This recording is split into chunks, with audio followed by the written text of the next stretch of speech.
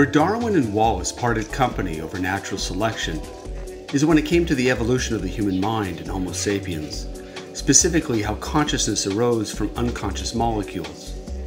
Even though Wallace was a strong advocate for the persuasive power behind natural selection, he felt that human consciousness specifically was of such a high order of organization that natural selection was insufficient to explain it. This led Wallace to a somewhat abstruse model of the human mind and its interaction with nature at large. He did this while he still defended that natural selection was operative, even if it cannot explain the entirety of the human mind. Although Wallace resisted being labeled a dualist, his explanations provide ample evidence for it. Of course, Darwin was saddened by Wallace's views as first published in 1864. As Darwin chided Wallace, "But I groan over man. You write like a metamorphosed naturalist, and you the author of the best paper that ever appeared in the Anthropological Review. I defy you to upset your own doctrine."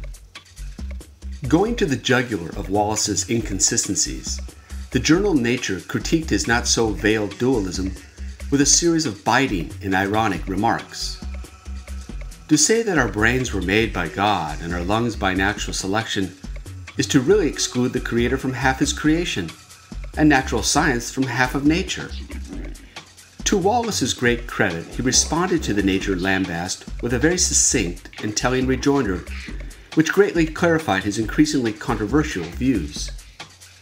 I maintain that man is descended from a lower animal form, but I adduce facts which go to prove that some other law or power than natural selection has specially modified him. If Darwin is not anti-Darwinian in admitting, as he does, the possibility that animals and plants may not have had a common ancestor, I may surely deny that I am anti-Darwinian when I show that there are certain phenomena, in the case of man, that cannot be wholly explained by natural selection. I think the fundamental difficulty Wallace saw and attempted to address was his inability to imagine that unconscious processes could, over time, produce conscious self-awareness. Wallace captures this when he opines that it is impossible for us to believe that the mere addition of 1, 2, or 1,000 other material elements to form a more complex molecule could in any way tend to produce self-conscious existence. Wallace's use of impossible to believe is quite revealing here, since that was the same objection that had been given for years against his own theory about how species mutate over time due to varying environmental conditions. Darwin, of course, saw things quite differently than his friend and didn't think it was at all impossible to imagine how far-reaching natural selection could be both in the past and in the future.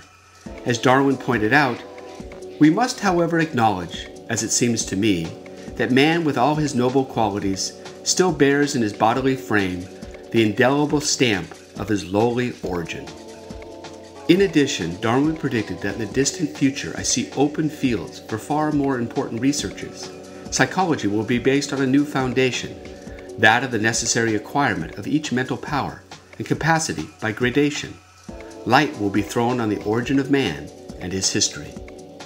For Wallace, another force besides natural selection was necessary to explain how a conglomeration of mere atoms could give rise to self-reflective awareness, whereas for Darwin, matter itself was sufficient to eventually explain the great mystery of consciousness.